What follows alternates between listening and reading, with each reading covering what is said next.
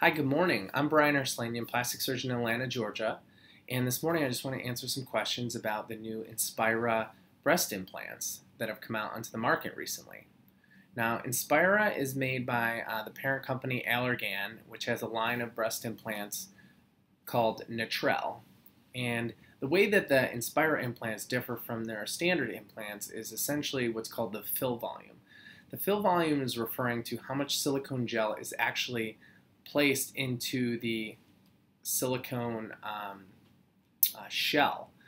And in the standard implants, roughly 80% or so of the shell was filled with gel, which meant there was a little bit of wiggle room for the silicone gel. The newer implants are filled almost to capacity.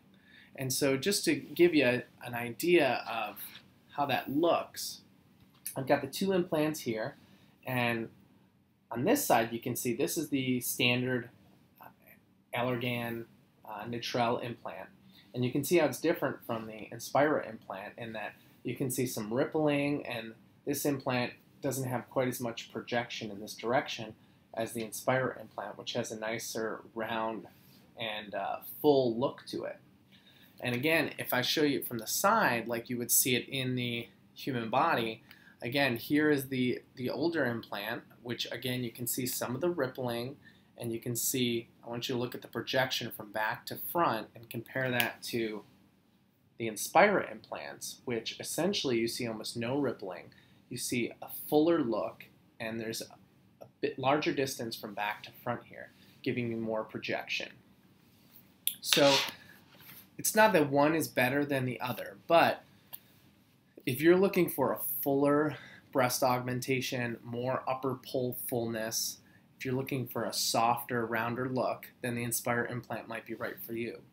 The other place it comes in very useful is in women who are very thin and don't have a lot of soft tissue coverage over their chest wall.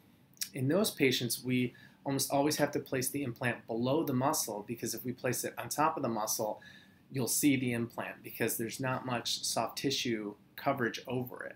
But now with the new INSPIRA implants, because of the fact that they essentially are not rippling or rippling very minimally, we can place these implants now on top of the muscle, which helps with post-operative pain because there's less pain. It's a little bit easier recovery and gives you a little bit more of a natural look. And so that's the great thing about these new implants.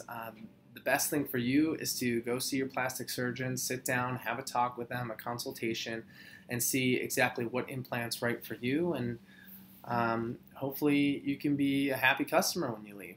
So I hope that answers your questions about the new INSPIRA breast implants. Thank you.